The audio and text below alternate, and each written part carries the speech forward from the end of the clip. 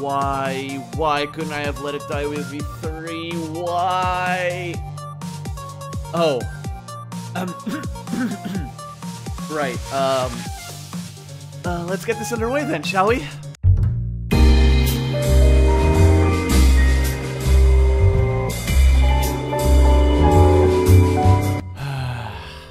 And here I thought the joke was on you guys. Turns out I always forgot who the true clown of this channel was. That being said, Danganronpa Another. This fangame duology was developed by an individual from Korea, with the intent purpose of destroying any and all sense of happiness I still had left after Ken and Danganronpa in Your Turn to Die. Their name is Lineage, and I'll be referring to them as the mastermind behind the biggest, most awful, most tragic event within my fucking mind. Despite this game not coming from the mind of Kazutaka Kodaka, I honestly find its writing and implementation to be good enough to enter it in the canon timeline of events of the Danganronpa universe. That, in its turn, also means its characters are some of its strongest suits. The cast of Danganronpa Another is nothing short of colorful. Upon my first meeting with them, I was heavily reminded of Danganronpa 2's cast. And today, we take a look at my 10 favorite members of said cast. Fine. 11 favorite members of said cast. Yeah, there's another tie in the mix, but this one's justified, trust me. It'll make all the sense in the world when we reach that entry. I don't feel like this is needed all that much, but better safe than sorry, so obvious spoiler warning is obvious. Major story details of Danganronpa Another and the original series will be discussed in this countdown. For those of you who know how the story goes, strap in and get comfy. Thank you for staying with me. Let's give it everything we've got!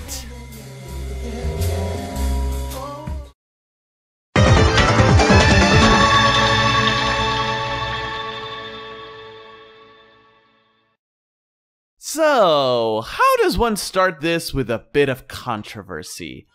Ooh, I think I got it! How about by placing a survivor in the bottom spot of this top 10 list? Now, who could it be? Eeny, meeny, miny, you.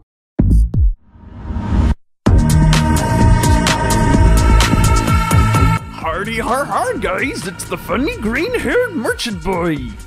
The placement of Teruya Otori isn't by accident.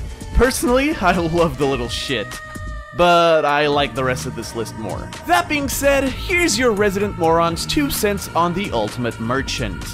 I personally consider Teruya to be one half of the comedic relief coin of this game, the other one being Haruhiko. I call them that for reasons that I hope to fully convey in this entry. People often recall their rivalry starting in Chapter 3 that culminates in a massive character development for both, but it's easy to overlook the fact that they were always the polar opposites of each other. In the case of the heir of Otorimar, he brings a brand of pessimism to the comedy of the game, either denying events in a hilarious fashion or just screeching his lungs out. It does clash pretty vividly with Haru's brand of comedy, which will be brought up later in this video for sure. In any case, that's only half of his character. While he may be consistently hilarious, even when the situation might demand a little more seriousness, part of the reason why he's a little lower on the list, I'd say that his other faces are equally as impactful. Whenever the facade of the happy-go-lucky merchant falls, we get a great scene, whether be it when him and Haru have a fallout, or just him regretting his actions in Chapter 4. Serious Teruya might be my favorite aspect of his character. Which brings me to the point that many have probably been expecting. We don't really see enough of it, and while that's not necessarily a bad thing with characters like Kinjo around, I think it's more of a hindrance than a positive for Teruya's character. Still, it's not all that bad. I'd say he's a decent blend in the end. But as an aside and being completely transparent with you guys, the idea of the ultimate merchant at the bottom of this list is nothing but incredible to me, because he's better than a lot of the characters from the canon Danganronpa series. But this cast just merits special attention in my opinion. Overall, his character is anything but weak. I find his presence enjoyable throughout the entire game. Adding to that the fact that he somehow survived the entire thing, I'd say he left a good impression on me. It's just that the competition this time around is incredibly unfair to him, at least from where I'm standing.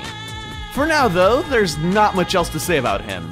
His arc is pretty good, and Repent is seldom done poorly. Out of the survivors though, he's the weakest link. Sorry, buddy.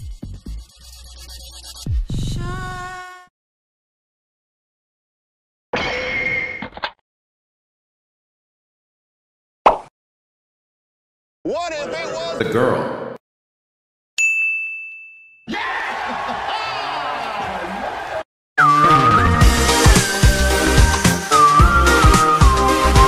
That's 2 for 2, baby!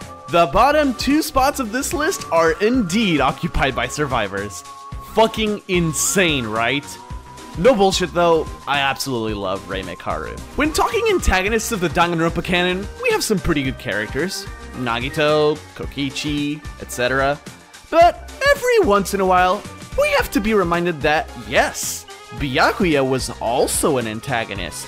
And a damn good one at that, although unfortunately overshadowed by the simply superior games that were Danganronpa 2 and V3. However, Lineage gave us a superb rendition of the snob character who thinks too much of themselves, in the form of Rei Mekaru, the ultimate professor. Now, those who have followed my Let's Plays of all Danganronpa titles know that I'm usually not too keen on antagonist characters. As people, I mean. But they usually rank up pretty freaking high on my top 10s. This time though, we have the complete opposite. Rei invokes my total and utter respect, but she's only number 9 on the list. It's crazy. Absolutely bonkers that this could even be conceived within my tiny little brain. But here we are. For starters, her character arc heavily mirrors Byakuya's from Trigger Happy Havoc, hence the Eric Andre joke at the start. An absolute prick who looks down on everyone until Satsuki earns her respect by absolutely destroying Monokuma and the Killing Game with facts, logic, and clown noises. Despite that, and unlike Byakuya, she doesn't really do anything to make me despise her. She's usually calm, collected, and on top of things. I literally can only point the antisocial behavior as a flaw. And it's not even that big, and it's also diminished by learning her backstory. She started as a nobody, and through sheer force of will, she made it to the absolute top. That gave her an outlook on life that not many people can experience, including hatred for people born with talent. So you could call her the anti-Nagito, weirdly enough. Although that info is locked behind her free time events, it's easy to see bits and pieces of that attitude throughout the entire game. And from chapter 5 onward, she just becomes an entirely different beast. I wouldn't say she's my favorite antagonist, quote unquote. That honor's still going to Nagito. But I'd say she seals the top 3 for me right now. Rei just oozes cool for me. Her posture, demeanor, and overall presence is incredible. Whether she's her usual stoic self, or going absolutely batshit insane at someone with unyielding rage. Sorry, I couldn't help myself. In the end, I do respect Rei Mekaru a lot. Unfortunately for her, just like with Teruya, the competition is ridiculous this time around. And because of that, she can't really get any higher than number 9 for me.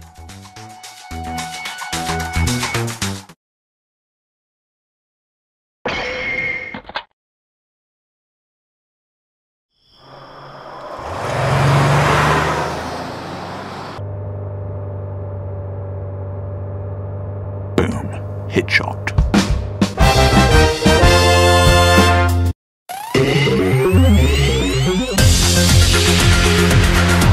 The light at the end of the tunnel reveals the shining personality of Kyoka Maki, everyone. Add another to the list of first case victims that had a lot of potential. Seriously, Danganronpa, what the hell is up with that? Well, I won't stand for such bullshit, because Kyoka is probably in the top 5 most badass characters in the series. We are not starting there, though.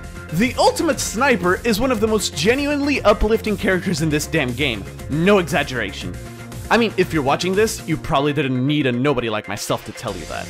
Whenever I uploaded an episode for this Let's Play, or in the later stages streamed this game, there was always so much love for her, and I can definitely get behind that. Once again, I'm prompted to make a comparison to Trigger Happy Havoc. She is the antithesis of Sayaka when it comes to both of their murder cases. While Sayaka's murder was intended to teach the player that distrust is the order of the day, Kyoka was as pure as you could make a character that can handle firearms with more accuracy than, well, anyone. Her killing was more directed towards another character that we'll get to eventually. Back to Kyoka though, this is one of the characters where you need far more than the actual game's appearances to understand just how good she actually is. This girl, underneath that absolutely glowing exterior, is a hopeless romantic with the wish of just getting along with everyone she meets. She also kind of hates her ultimate talent, to the point of not even using it unless absolutely necessary.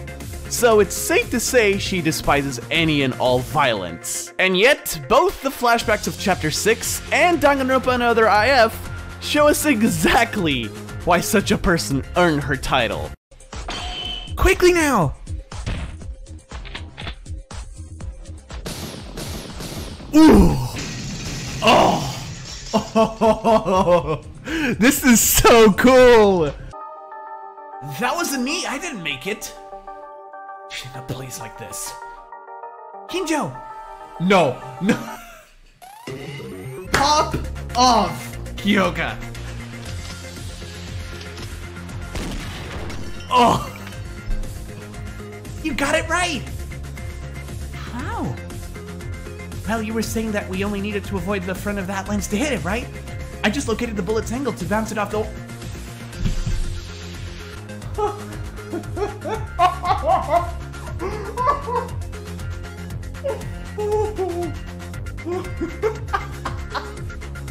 Holy shit, Kyoka. So, not only is she an uplifting, happy, and overall great person to be around, but she's basically John Wick in disguise? Is it possible to call this love? Hey! I mean, platonic. It's purely platonic. I simply really admire her. So, before I get in trouble, I'll just leave you with this. Kyoka Maki deserved better. Hashtag all my homies hate Mitch.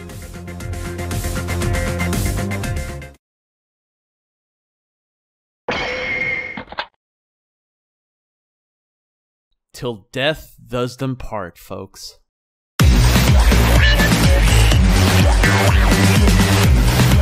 See? I told you all that the tie would make a lot of sense. Part of me thought of placing one of them above the other, but I seriously can't bring myself to do it. The mastermind duo of Danganronpa Another, Utsuro and Akane Taira. This is technically 3 separate characters, given Utsuro's whole complexion with Yuki Maeda's personality. It's a pretty complicated entry to write.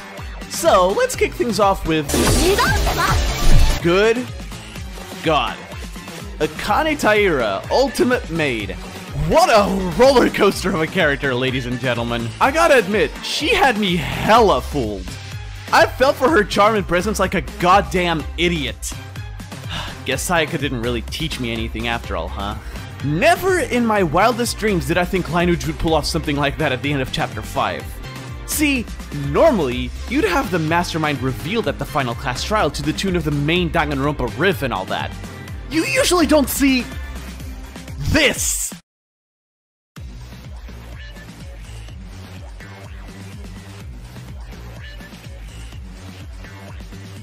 Huh?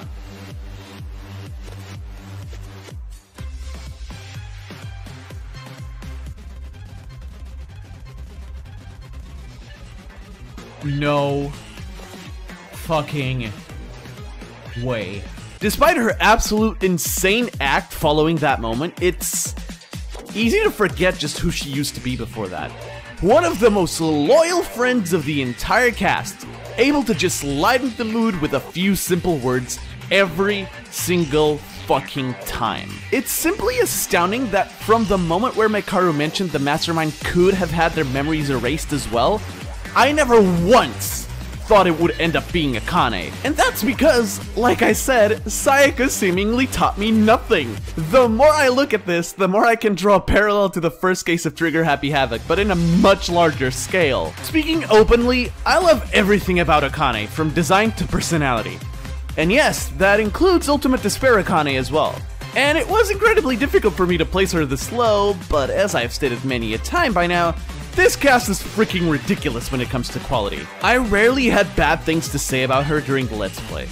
That should tell you what I think of her here. I find it, again, pretty complicated to talk about Akane, mainly because, minus her ultimate despair appearance, she's not that memorable. Again, don't get me wrong, I love her character, but it's a little like Kibo from V3. Despite being an integral part of the plot and an overall sweetheart, until the heel turn, she's just kind of there. Helping, sure, but not being outstanding in any way. Well, maybe besides Chapter 4. Ow, ow, ow, ow, ow, stop, ow, stop it, stop! For personal reasons, I am advised to move on to Utsuro. So, protagonist mastermind, huh? Sounds awfully familiar. It's actually really interesting because there's a damn good argument to call Utsuro a simply better Izuru, and yeah, I totally agree with it. I mean, seriously, let's check out a list of things they both have in common.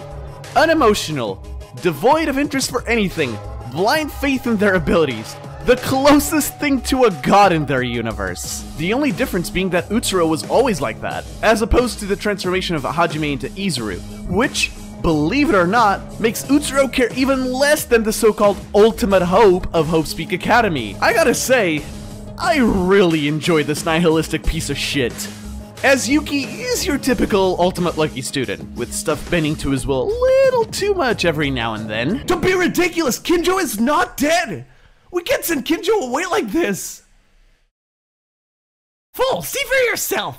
You have already, but can you admit it? Look, his heart stopped! Just like this. Stop.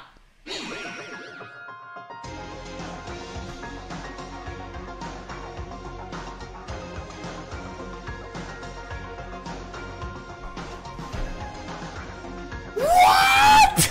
However, when he's conscious of his own powers, literally only his own will can make him fail. That's fucking ridiculous. Even more ridiculous than that is the fact that it's exactly that exact chain of events that occurs in Chapter 6's good ending.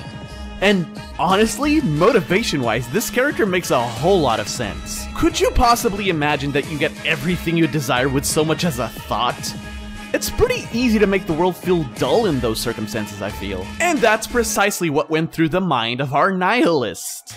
That is, until he met a certain ultimate fashionista. Yet again inspired by Izuru's narrative, Utsuro finds Junko interesting enough to follow her lead, creating a test run of sorts for what would eventually become Danganronpa Trigger Happy Havoc. Somehow, the self-contained story of Danganronpa Another manages to intertwine itself with the universe of the canon series, and it's all due to the actions of this absolute piece of shit. That's fucking amazing in my books. As a character, but above that, as a mastermind, I find his mere existence to be fascinating. Utsuro is one of those characters that, even though you know pretty much all you need to know about them, it still leaves you wanting more. And I couldn't ask for much more than that. As for the real Yuki Maeda, well, I suppose you guys will have to wait and see how Danganronpa Another 2 plays out, and what's Utsuro's relation with that game and its mastermind. Until then, the mastermind duo of Danganronpa Another earned themselves the 7th slot in my top 10.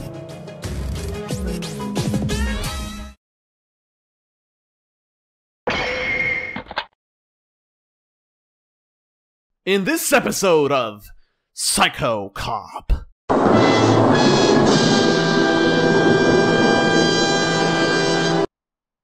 Yeah, it's Kinjo.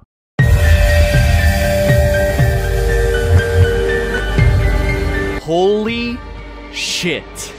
Seriously, you expect me to be able to describe what makes a character like Kinjo tick? I don't even understand what the motherfucker's feeling half the time. Hatred? Sorrow? Compassion? It's usually not discernible, which really creeps me out most of the time. Allow me to put it this way. Nagito was scary. Kokichi was terrifying. Kinjo was in the realm of man-made horrors beyond comprehension. Well, I can comprehend these man-made horrors perfectly fine, so I don't know, maybe you have a skill issue or something. Listen, I know when I reach my limits, alright? And this is clearly above my pay grade. Tsurugi Kinjo's whole character is something that I couldn't, not even in my deepest, darkest nightmares come up with. How Lineage was able to convey such a thing into a fucking visual novel is far beyond me. I should calm myself and recollect. When the player meets Kinjo in the prologue of the game, he seems alright. A normal person, although a tad too young to be a policeman. He seems like someone dependable, and that premise made me feel secure about him. During the first chapter, his leadership is crucial, just straight up. Without him, I'm sure at least half of the cast would have felt lost, confused, and that the first killing wouldn't have even needed the motive it had. In fact, during the entire first trial, I kept praising him on his way of thinking. Knowing that killers would likely target him as a way to make the cast have a higher degree of difficulty solving cases, he only provided aid when it was absolutely essential. And I fully respected that. However, once Mitch is outed as the killer and his execution arrives, well... What the? Are you saying you're glad that Mitch died? Of course. No murderer has the right to live, regardless of how many they've killed. And there's the twist I was waiting for. It wasn't on the right character, though. What the fuck, Tsurugi? We just got a letter. We just got a letter. We just got a letter. Wonder who it's from. What the actual shit? What? Yep, seems about right. See, here's the thing. Morals based on justice are fine. What isn't fine is using them as an excuse to not show any kind of consideration for the motives one has to kill. Not to say I didn't feel any sort of anger towards some of the killers in this game. Mitch and Kinji, I'm looking at you. But this fucker takes it way too far. Despite that, he does go through an arc during Danganronpa Another. It begins in chapter 3 with, ironically, Kinji Uehara's case. Strange, Kinjo. My logic shouldn't be any different from yours, but you're getting heated, aren't you? Oh shit! Okay, Kinjo, speak. The logic of a killer is the same as mine. What are you talking about? Discard prime numbers for the majority. Isn't that what you said? I sacrificed the lives of 15 people and took the precedence over their lives. I took precedence over the lives of 100 cathedral children. Of course, that doesn't mean I'm allowed to commit murder. But Kinjo, you put Mekaru, Tomori, and me in danger, the one who went saying the exact same thing? Wouldn't it be necessary to reconsider your stance at least once? Kinjo. He got him! He got him! Holy shit, he got him! Yeah? This talk resonates with Kinjo, even if briefly. Why briefly? It's easy. Chapter 4 exists. Ah, yes. Chapter 4. A part of the game we will surely talk more about later on, but just know that... yeah, it doesn't help Kinjo's complex. That is, until the trial. Haruhi Kukubashikawa tried to kill Satsuki Renami. It makes no sense to help him in a situation where it leaves more evidence to the culprit. But look here. The victim you had to protect was the reverse toward after trying to kill someone? They are very good citizens indeed. No. Dude! Okay, yeah, he deserved this fucking awakening for a while now. Oh no! I am... what the hell am I for? For so many days. Kinjo? Having a complete mental and emotional breakdown, Kinjo's first action in Chapter 5 is... Maeda, in the end it doesn't matter. It's not a difficult situation. If only I was an ordinary student and not the ultimate police officer. Could I have been friends with everyone? No shot he's gonna die here, right? No way. No. No. I refuse to believe he dies here. Kinjo, stop!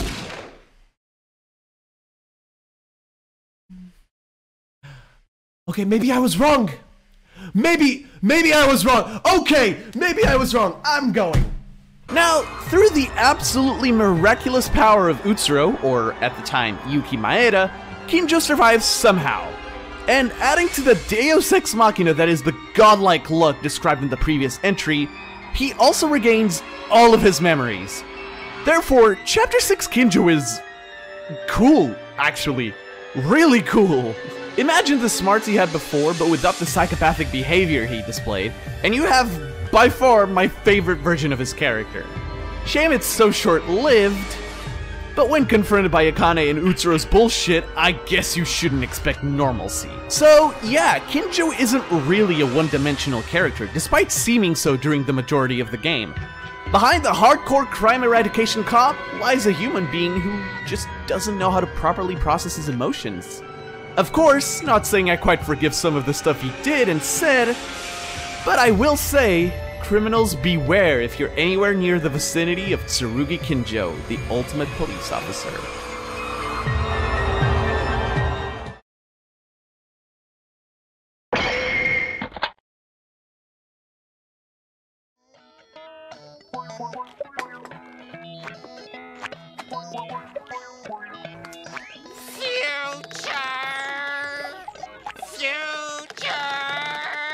Also, the first of 3 characters that make up this game's true ultimate hope.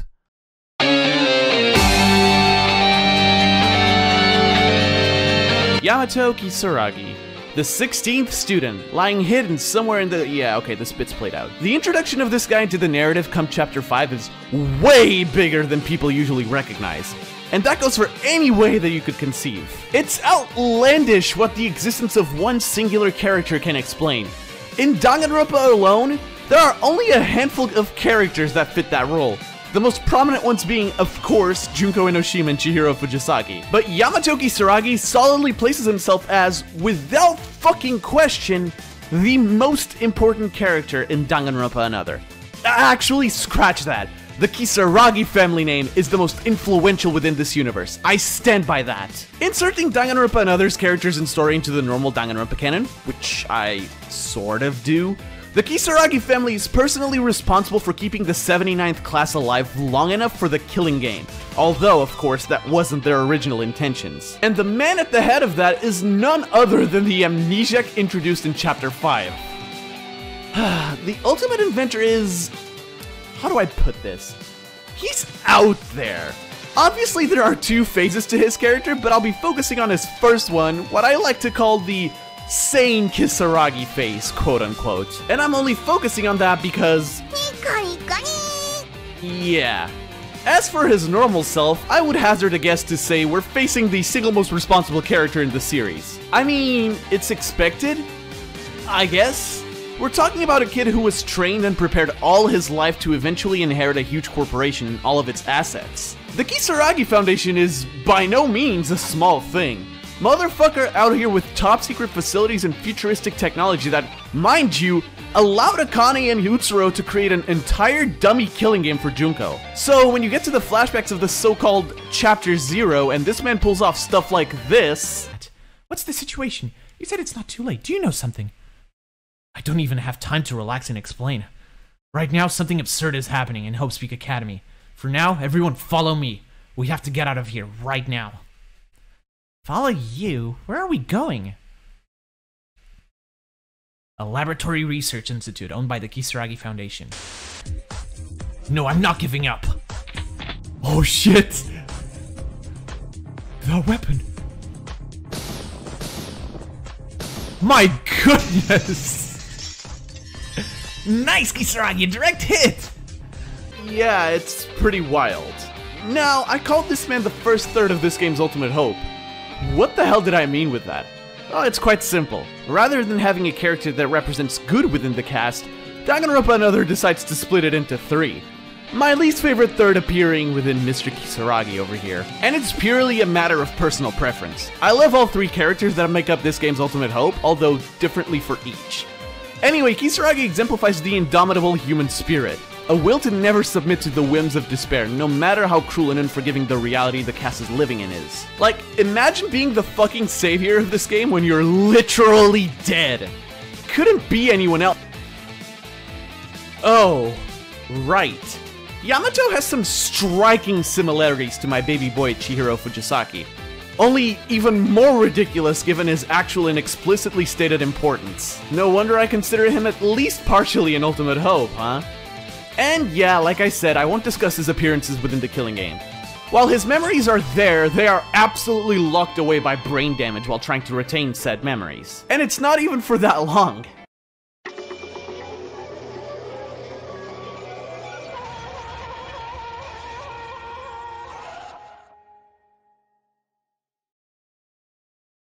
Sucks to be the most important character only to be the catalyst to remove Makako from the picture, doesn't it? Oh well, one thing nobody will take away from this guy is the title of best ultimate adventurer around. Ha! Suck it, Mew!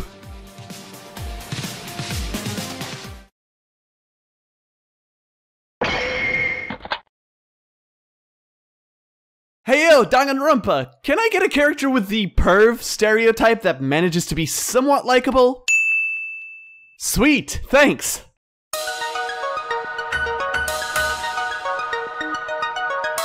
What's that in the sky? It's a bird! It's a plane!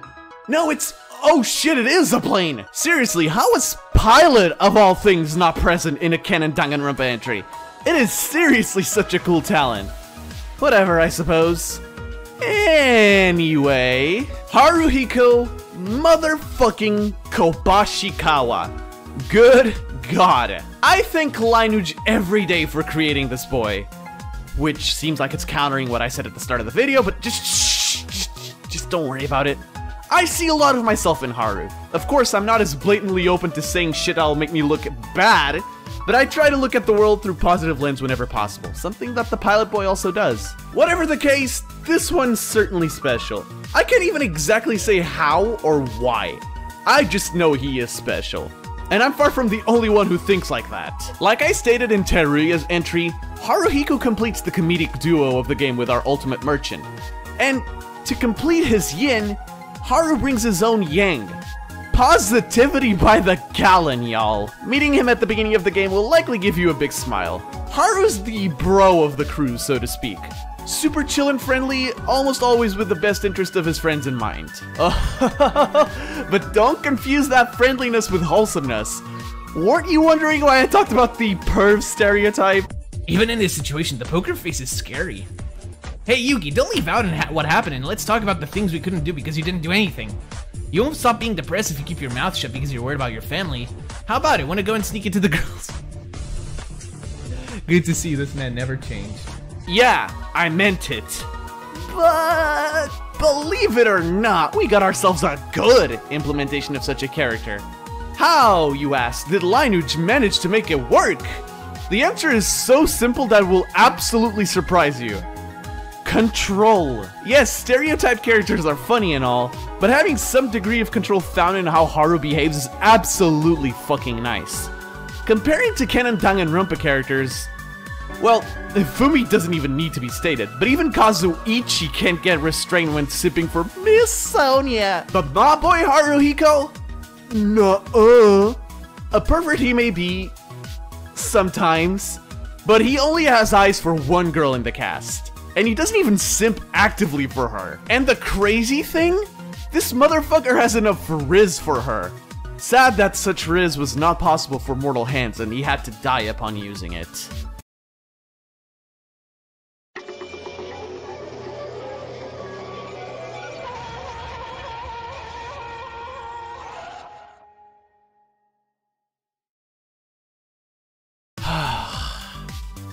Yeah, we all knew this was coming.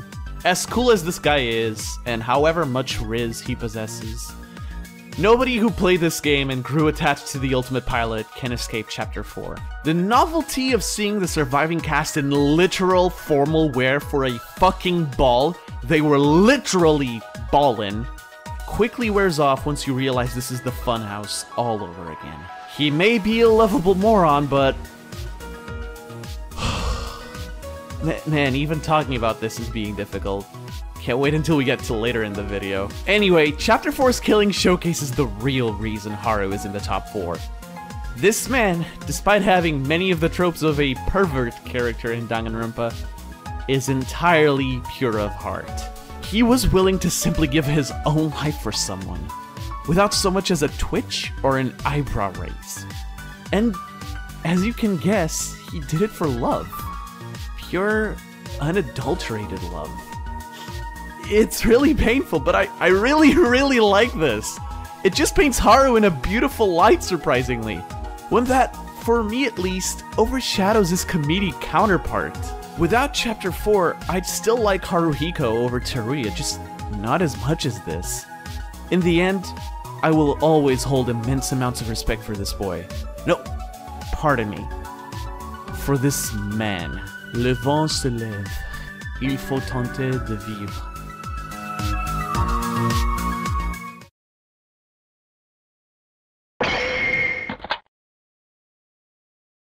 Everyone, presenting the second third of who I consider to be this game's ultimate hope.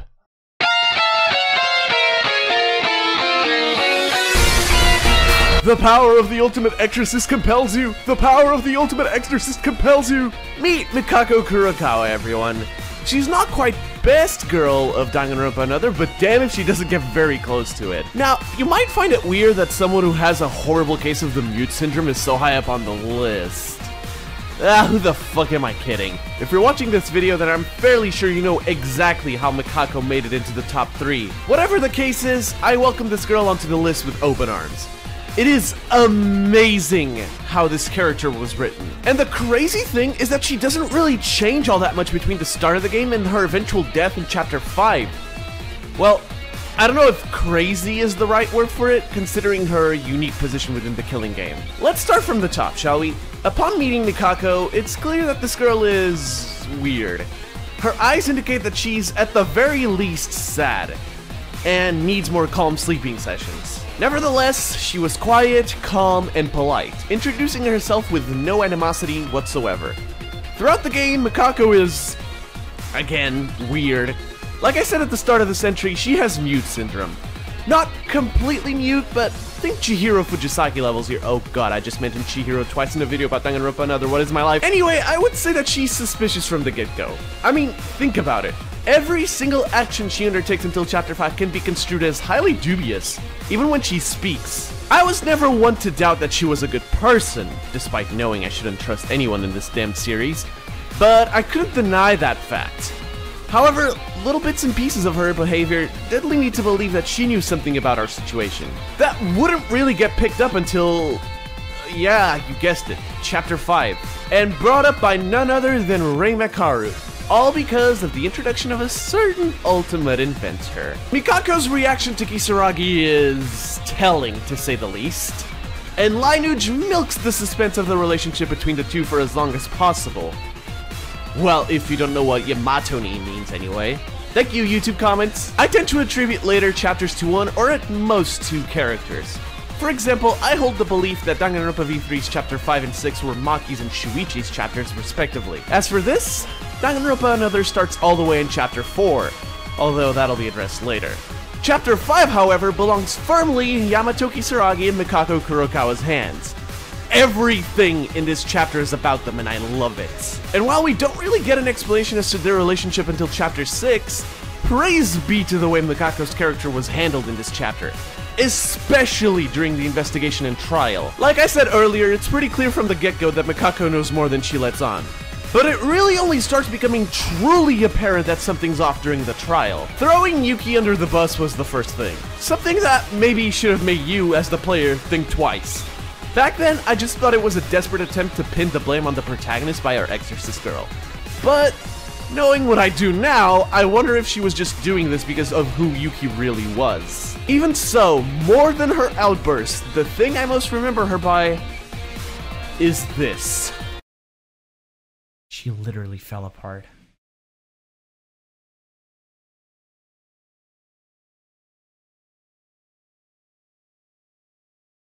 Mekaru,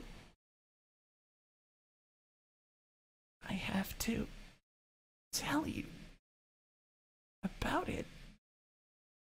The mastermind has been with us in all our events. What? That's the key. No! Yep. a self-sacrifice. Her condition being so bad that despite knowing all about the killing game and who orchestrated it, she could do nothing but look on and mourn the loss of her friends. However, in the end, she refused to die like Monokuma wanted, going out on her own terms. After all, hope never loses to despair. And then, we learn of her true self. Seriously, it's almost time for school. What are you doing sleeping? Our teacher will be here very soon, so get up. I can't even begin to process how painful it must have been to such a cheery and uplifting girl to become distant and emotionless for the sake of simply surviving. Not only that, but believing that your own adoptive brother is fucking dead is insane. Mikako might just be the single strongest character in the game, from an emotional standpoint. And if not, well, let's just say that she's absolutely tied with someone else. Someone who happens to occupy the next spot on this list. I'll end by saying that I must be a psychic, because all the way back in the first episode of the game, I said I felt like I would want to protect her. And I was absolutely right.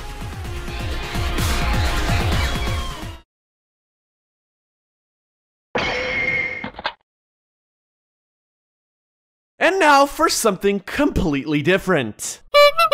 The final third of this game's ultimate hope, everyone.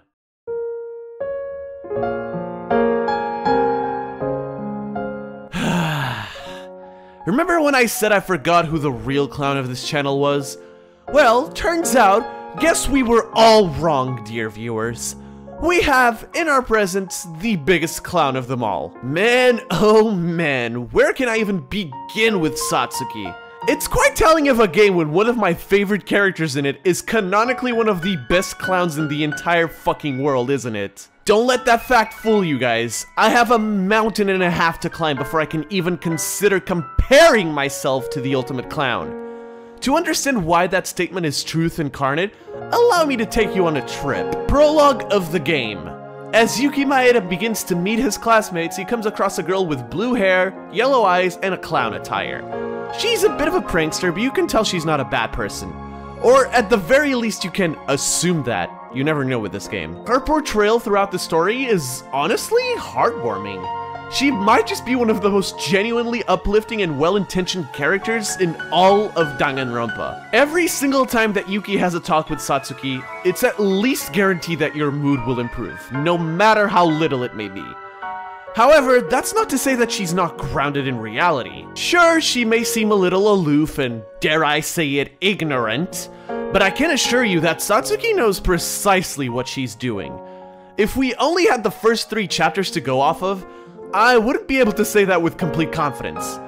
But, as you know, Satsuki survives until the chapter. Chapter 4. I spoke about it in Haruhiko's entry, but it's time to finally address what makes this my favorite chapter in the game.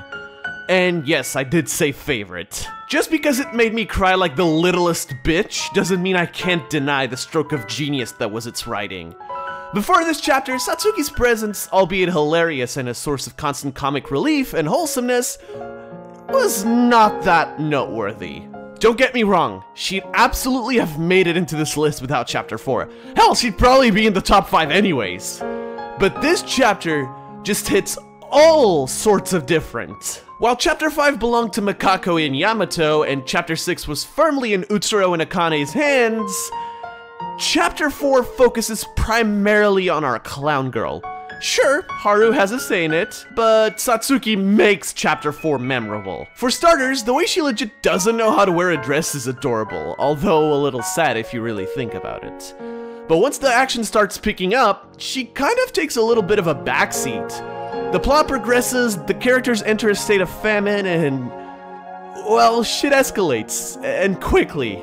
And then, one fateful night, our little pilot boy Haru discovers the secret prize of the ballroom.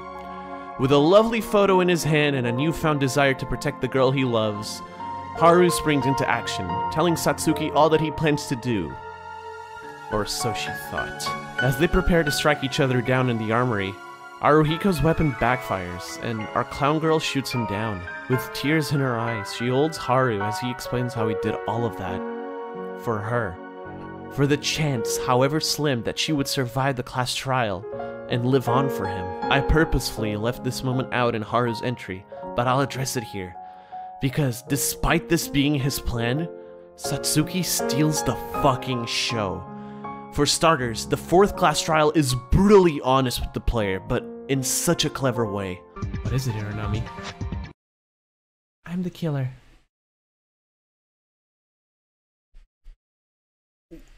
Huh? Hearing this, it's hard to assume that it's true. I mean, really, when has a Danganronpa game literally spoon-fed you like that? Especially when it comes to class trials. But as the trial progresses, as the evidence is uncovered by the cast, you begin to realize that she's telling the truth. Satsuki Iranami is the blackened of chapter 4. This fact, this simple fucking fact, challenges the perspectives of the entire surviving cast. Minus Mikako, but we've seen why. However, for the rest, Teruya understands that his thoughts and intentions were inexcusable, especially near the end of the chapter. Rei understands that she's been treating people rather harshly, gaining a newfound respect for Satsuki, which blossoms into respect for the rest. Yuki inherits the hope that Satsuki puts onto the rest. Well, until he just doesn't. But without a doubt, the one who's affected the most? Tsurugi Kinjo. The mere thought of a victim sacrificing themselves for their killer's sake is far more than Kinjo can endure, as I've stated in his entry. In the end though, it's Satsuki herself who steals the spotlight. I'm perfectly aware of the length of this section, but I can't help but gush over this character and chapter. Satsuki Iranami has the single best send-off any one character has had in Danganronpa. Period. So, I'll bet my own hope on all of you. On us? I never wanted much. I'll be leaving this world soon. I just have one thing. No, wait. Please promise me 2 things. 1! Be sure to survive for Kabazing and me. 2! That Monokuma guy? Please give a good beating to that mastermind. Full paid revenge! Satsuki-chan, in that regard, I have prepared a very special punishment for the ultimate clown, Satsuki Iranami, for your crime. Come and give it your best shot. I'm not afraid of anything like you. My friends will definitely kick your sorry butt. Let's go hard! Punishment time, you bitch. You're just scared of what she was going to say. Kurokawa and Maeda, I didn't get to say anything to you guys, but I'll leave the rest to you guys. Oh, and one more thing, I almost forgot. Kabazing, I love you! Lineage, I tip my hat to you for making me feel conflicting emotions at the end of a trial, and for creating the character of Satsuki Iranami. She would absolutely be #1 on this list, if our Korean friend didn't decide to appeal to my heartstrings with the actual #1. So, I'll end it by repeating Satsuki's signature phrase. Don't forget, everyone. Hope isn't to be found. It's to be created.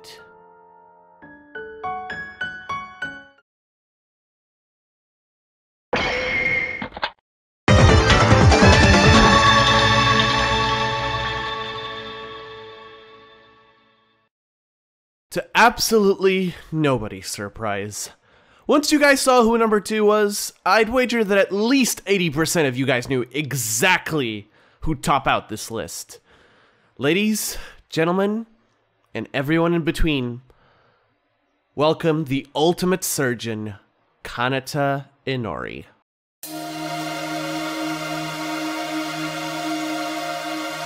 Friendly reminder, once again, that this list is nothing but the opinion of an idiot.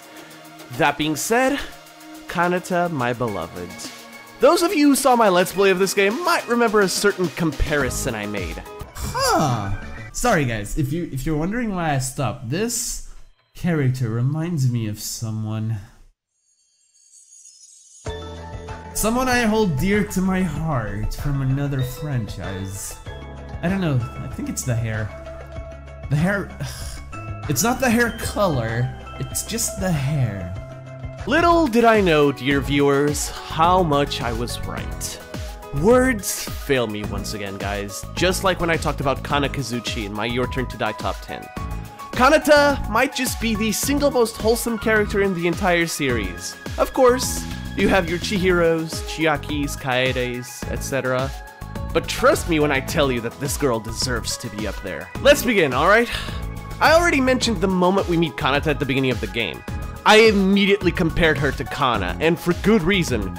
They're both small, have similar hairstyle, and above all, similar demeanor. However, and obviously, Kanata has a lot more life experience, especially considering her talent.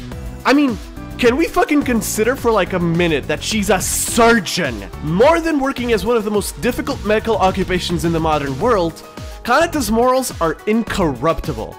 She values the well-being of others more than her own any day of the week. This translates really well into how she behaves during the killing game, as Kanata is constantly worrying over the health of her classmates, mostly mental health, to the point where she blames herself for not being able to prevent killings using her expertise in psychology. She's, for lack of a better word, a total sweetheart. Unfortunately, you all know how Danganronpa works. Wholesome characters have their days numbered.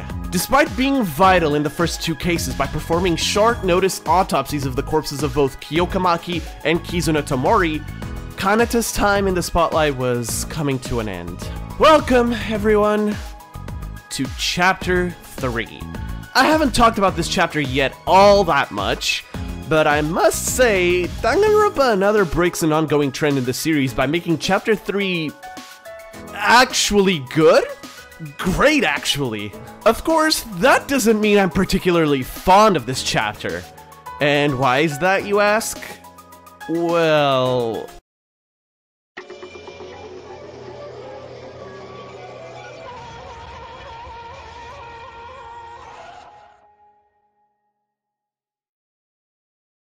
yeah. You know, you'd think I would be desensitized to seeing my favorite characters fucking die by now, but this one was guttural. I had to legit get up and walk away from my computer upon seeing the state of her body. I vividly remembered what was going through my mind as I investigated the double killing of Chapter 3. I kept thinking how this had to have been done with pure malice, as I simply couldn't believe there was any other way someone would intentionally electrocute someone as wholesome and innocent as Kanata like that. Once we find out that it was Kenji, well, let's just say that I thought that hating Kanata's killer would be a lot easier. I really don't like bringing up this part of the game for obvious reasons, but I feel like I have to, just like when I talked about Chihiro all the way back in my Danganronpa 1 top 10, which came out almost 4 years ago, jeez. Still, such a grotesque figure doesn't do Kanata justice. She's one of the few characters in the series who only takes the best interests of other people at heart, like I said. Often to her own detriment. Her backstory explains why she behaves like this. Kanata's survival would have been a fatal car crash, which killed her entire biological family, because of the kindness and bravery a single surgeon was willing to show for her, performing a near impossible surgery to save the little lass's life. He then takes it a step further by adopting her. From that moment, Kanata decided to dedicate her life to medicine, becoming one of the youngest surgeons in the world and an embodiment of the Hippocratic Oath. So yeah, if you couldn't tell, not only do I find her adorable, but I also respect the hell out of her for her behavior and moral code. And you wanna know what's crazy, but like really crazy? It was so close to not being that way at all. Lineage's original concept for Kanata would paint her as this wolf in sheep's clothing, becoming the Blackened of Chapter 2 and revealing an insane side of her during said trial. Supposedly, he wasn't able to go through with that plan because he found his own character too pure to pull a twist like that. And you know what? Yeah, I fully agree. So yeah, thanks Lineage. Again. Fuck, I've thanked this man far too many times in this video. The joke was supposed to be that I hate him, but guess that's out of the freaking window now. In the end, Kanata Inori is special to me. Just like Kana Kazuchi. I suppose that my comparison really was accurate, huh? Let's end this the best way possible, then. And thus, balance was restored. At least she's now in the place she belongs, given the angel she is. Rest in peace to you, Kanata, and all the classmates that you lost.